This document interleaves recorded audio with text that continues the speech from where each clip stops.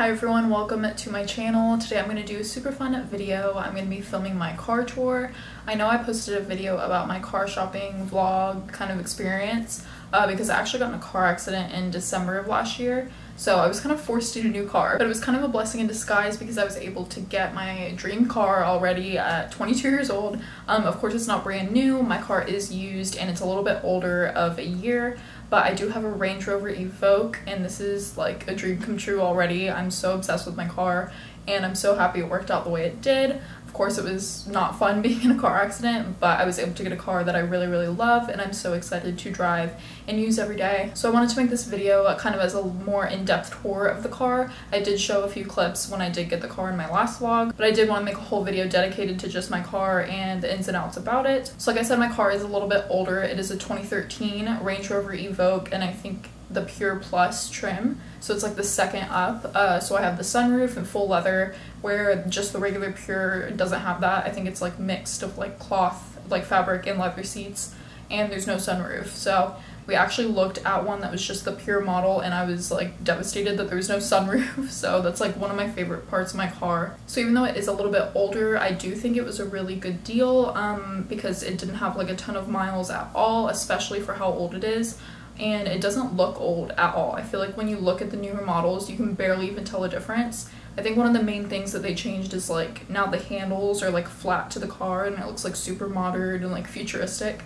But that doesn't really bother me and I don't really care what year it is. If it's a good car, it has low miles and I know it's gonna last me. So again, once we just compared and contrasted all the cars we looked at, this was definitely the best deal and super nice in my opinion. I did look at a newer Audi. I know I said this in my last the car shopping vlog. It was a 2018 Audi, so I thought that was going to be really nice because it was obviously newer. And when we went and saw it, just the model was not nearly as nice as my Range Rover. So I absolutely love my car. Sometimes I feel like even silly because I'm like, why do I have a Range Rover at this age for like my first car that I buy myself? Like I said, it's not brand new obviously, but it gets the job done for me and something that I can enjoy that's a little bit nicer and kind of more like a luxury thing that I'm really excited to have. So I don't want to talk too much more. I'm just going to start showing you guys some clips of my car and give you a little tour of the whole thing. So let's just get started.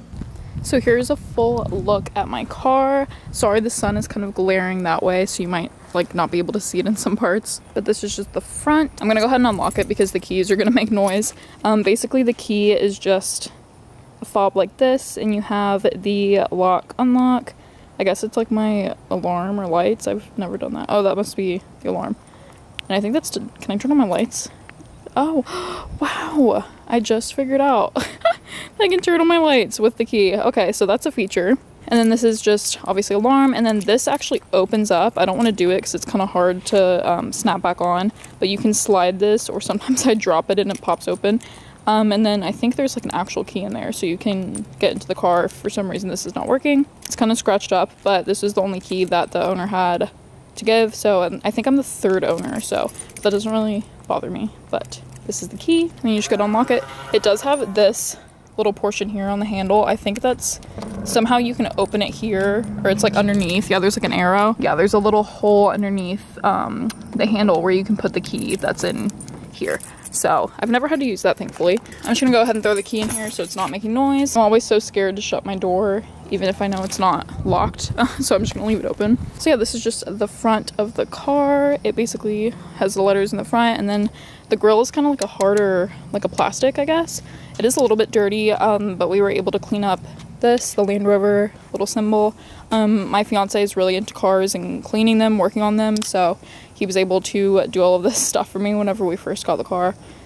The letters definitely had some wear and tear on them, so he refinished them and did like another silver coat on these, so it looks really nice. At first we had done like a darker gray color, and because I almost wanted like a black on black look, but when we did the dark gray I realized I didn't like it as much as the silver, so I just like how this pops like that. We might redo the grille at some point. Is that what it's called? I think it's called a grille. Don't come for me, I don't know any of these like terms, or there's probably a lot of details I'm gonna miss about the car, but I'm just giving you guys like a brief overview. So you have your headlights. Oh gosh, running lights, fog lights, not sure, but these turn on like a separate knob, or like on the same knob, but if you like turn it another way, these will come on, and those are just regular headlights. So these on the front cameras are down in the corner. Wait, I think those are cameras. No, wait, I don't have a camera on the back. What is this? I think it's just the sensor, because I have like the parking assist, which is really nice. So this is on the front. I think that's what that is. I might be totally wrong. There's another one down here. This is what the wheels look like. Again, don't know any of these specifications. They really need to be cleaned. That's a John task, because I actually just got my car washed right before this, but I got like the most basic like $5 car wash, so it got some of the stuff off, but there's definitely still some spots, so sorry about that. You just have this little silver piece with kind of like a grating here, and then you go to the door. I'm gonna show like all angles. So here's from like kind of the back side. I'm probably gonna try and blur out my license plate, but this is just the back. Sorry for my shadow. And then kind of from this angle, and here is this side. I love the way it looks from the side. I think it looks so sleek. And like I said, I just love having like a smaller SUV. It's a perfect size. It's only 2 rows, and I think the Evoque actually comes in a coupe version, so it's just a 2-door, which I can't understand that. I'm so glad I have 4 doors, but either way, I just love the look of it. The black, super cute. I think I said in the intro, but I have the Pure Plus trim, I believe. So it's one above. I think the first one is just Pure, and that means I have like the full leather seats, and also the sunroof, which I'm so obsessed with. That's my favorite part. I'm gonna get in the car so there's not like so much of a glare. And I'm actually gonna turn it on because it's really hot outside and I'm wearing a hoodie for some reason. So when you first turn it on, it's not like fully on because you have to hold the brake down to start the ignition. You just have everything light up here. Don't mind this warning, my washer fluid is low. That's also something John should address. But you can just hit like the OK button here and it'll cancel out. It does show you here that you're in park, and if you do want to start the ignition, obviously you would put your foot on the brake and start the car that way just by hitting the push to start. So I'm actually going to back up my seat for the purpose of this video. But that gives me a chance to show you guys the seat controls. I love this feature because if me and John, like either me or John are driving, we have our seats already programmed, since obviously I sit a lot closer than he does. So mine is on the number 1, his is number 2, and I don't think we have anything set for 3. So I'm just gonna go to his so I can like back up a little bit. You see up on the screen it says memory to settings recalled, and if you ever wanted to change it, those controls are down here. They're down here. So there's like little knobs right here you can adjust. And then if you want it to save it, you would hit this. I guess it's like memory. That's the memory button. And it'll record for whatever number you're on. And then you just have the handle with the lock, unlock, lock button. Also, excuse my nails, they're really grown out. This here is the mirror controls, I believe. So I can choose which mirror I want to adjust, and then this will like turn them left or right or wherever I want to put them. Front windows, back windows, and I don't know what that is actually. Locking the windows, I think. So that. I don't know. I think it's a window lock. Maybe like if you're in the back seat, they can't unlock it. I don't know. Or they can't roll them down. I am planning for this to hopefully be like probably my beginning mom car. I'll see if it lasts me that long. So this is just the dash and steering wheel area. It's so nice. I love the leather, and what I really love, I think all Range Rovers have this is like a leathery, not leather, it's like a fabric almost. So this won't get any like sun damage like a regular plastic dash. It's really nice, and it has like the detailed stitching, and it just feels so luxurious, which I'm obsessed with. So here on your steering wheel, you just have all of your controls. You have this here where you can adjust obviously your volume and skipping like music tracks. Phone buttons, so you can answer or decline or use this. I never really use that. I'll just like answer it on the screen. And then you have your little label here. This is Range Rover, super nice. I love the feel of the steering wheel too. It's really comfortable. I used to have like a steering wheel cover in my old car, and I left it off, which I'm like glad because it's just, I don't know, easier and nicer looking. These are just more controls if you want to skip through anything or hit the OK button. This is for cruise control, which I never use either. Too much stop and go traffic. And then over here you have your light controls. So obviously you flip it forward, turns the lights on. This is where I was talking about you could do like the front, I guess they're running lights, I don't really know. And then actually if you turn it back, you get brake ones, which I never turn on because it literally looks like I'm braking and I'm not. So if you do that, it's like your red lights in the back, but like second pair of lights. I don't know, it's weird. So I just do the front like running lights and obviously my regular headlights. And on the end there's this little silver button that if you press you'll control this screen up here, and that's just on because the car is not on. I think that's like your engine light, but it's like not really anything wrong, it's just because I haven't turned on the ignition. So this will go through like your trip speed and like miles per gallon. I think I usually average like a 23-ish, which isn't too bad. My last car, I had a Kia Rio. It was just like crazy good on gas, so I would get like 30 miles to the gallon.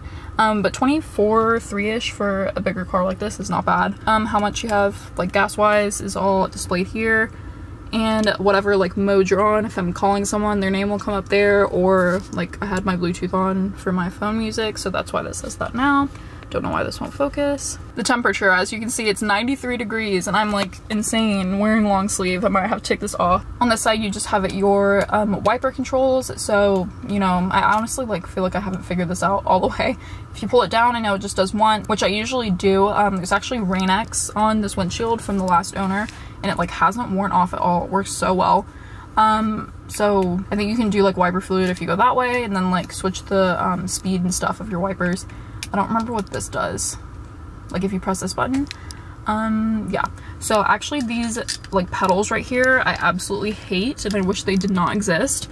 It's basically like if you want to mimic like stick shift, I'm pretty sure, so you can like change your drive. Well, I guess you put it in this. I don't know what the S stands for. I sound like such an idiot. But I've accidentally hit this before. If I'm just in a regular drive and you like hit the plus or minus button, it'll change your gear, so you're like stalling because it's like thinking that you're changing like gear. You get like extra drive modes or whatever you want to call it. So it's kind of dangerous because one time I did it and I was like, oh my god, why is my car stopping? So I had to just like put it in neutral and like switch it back really quick. But beware that these are here because it's right where your hand goes, and it's like, I don't know, sometimes I feel like I'll put my hand there. So yeah, that is the steering wheel and dash, the side of the dash. Here we just have the middle console, which is the gear shift. Obviously whenever you turn the ignition on, it will pop up and be like a knob that you can switch between park, reverse, neutral, the Prindle, Sweet Life of Zach and Cody. And then here I have like terrain settings, I guess, for like snow and uphill, which I'm never gonna use because I live in Florida unless we take it traveling, then that'll be helpful. And then you just have like the air control. I think this might be a little bit dated, if anything. That's obviously like the technology, and I just realized it was showing my current location, so I just covered that with my wallet. So basically you have all these buttons here that says like home, menu, setup. This is the parking assist. You can turn the power off and then it gives you like a screensaver, and I think you can change that between like different pictures. And then you have your mode, which changes between like USB, Bluetooth, whatever, audio, video, navigation, and your phone. So on here, like I said, this is probably the most like dated by having like an older car because I don't have like Apple CarPlay or anything, but I do have like navigation, Bluetooth. That's like pretty much all I need, so I'm not really mad about it. So here, if you go to like audio video, my phone isn't in here so it's not showing anything, but you can just go radio, satellite. My music is where it does like Bluetooth, or you can change it to USB. Oh my gosh, CD player. I do have a CD player.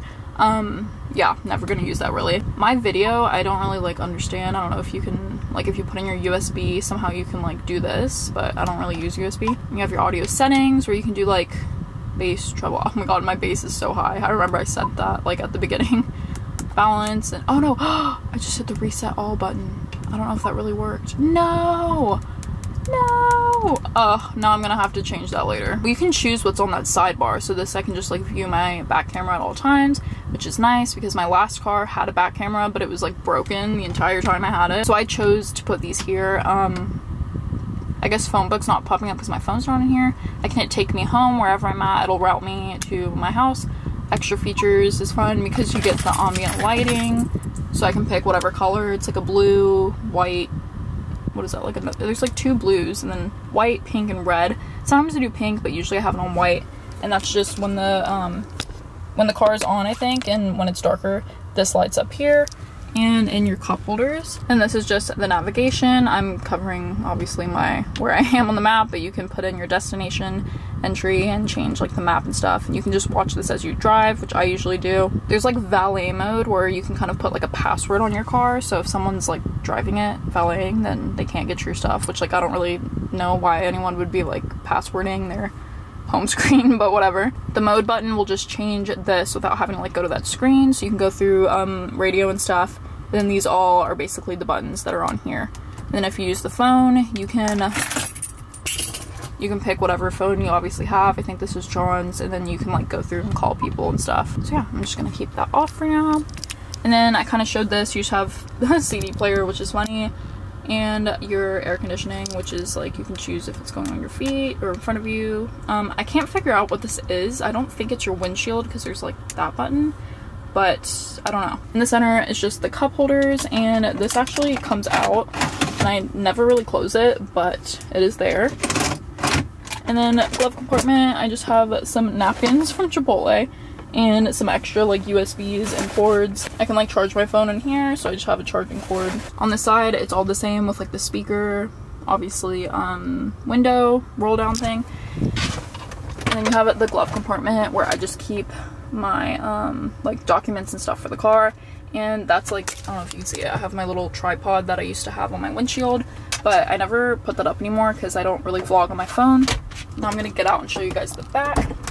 And in the back you just have obviously handle, speakers, and then this is the back seat. It looks like kind of far back here because I moved the seat back, but we've had people ride back here and say that it is really roomy. I was kind of worried because like it seems small, but I've actually ridden back here once and it wasn't bad. So in here you just have the back like seat compartments that you can put things. Air conditioning, this comes down, and then you have the cup holders, and then the same thing on the other side when it comes to the door. And then above you just have the amazing sunroof. I actually love riding in the back just to see the sunroof, but you can still see it from the front even when you're driving. So yes, so worth it. I did not want this car unless I got the one with the sunroof, so I love it. And I love that there's these little like miniature windows in the back too, because it just brings in some more light. It makes it feel more open. So that is the back seat. Pretty self-explanatory. I forgot to show, obviously in the front there's the mirrors. So it just has mirror, it flips open, the light, and then this is one of those little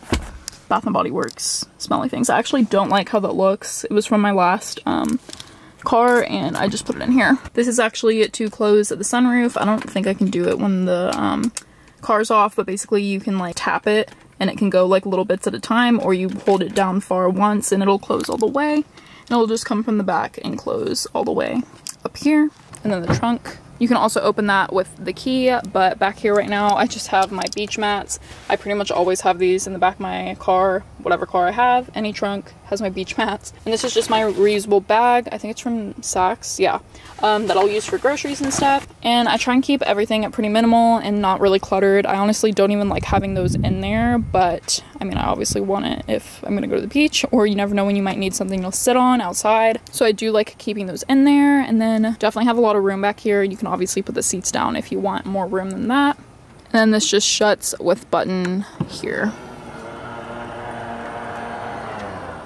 And here's one last little overview. I actually wanted to pull my car up, so I'm going to show you guys how this shuts. If you just press to like go like that, and I just tapped it once, and it's going to close all the way. Just like that, which is also nice if it's hot outside. I actually forget to close it a lot, but I park in a garage at work, and sometimes it's just if I leave it at home. I should definitely close it, but I don't. And then you can like tap it, like I said, like if you do like a short hit, it just goes like that. So I just long pressed and it's gonna open back up. So I hope you guys enjoyed watching this car tour and seeing more of an in-depth look at my Range Rover. I hope this was informative if you're either looking to get a Range Rover in this model. I don't know if I explained in the tour part, but this is actually one of the smaller, I think it's the smallest model of the Range Rovers. So you have like a regular Range Rover and the Sport and stuff. The Evoque is like known to be one of the smaller ones. So I absolutely love it. I love having like a smaller SUV. And it's just perfect. So I hope this gave you some more information if you wanted to learn a little bit more about the details of this car, or I hope you just enjoyed it if you're nosy and you like to see people's tours of things. I know I do. I love watching car tours and house tours and stuff. So yeah, I hope you guys enjoyed this video, and thanks for watching.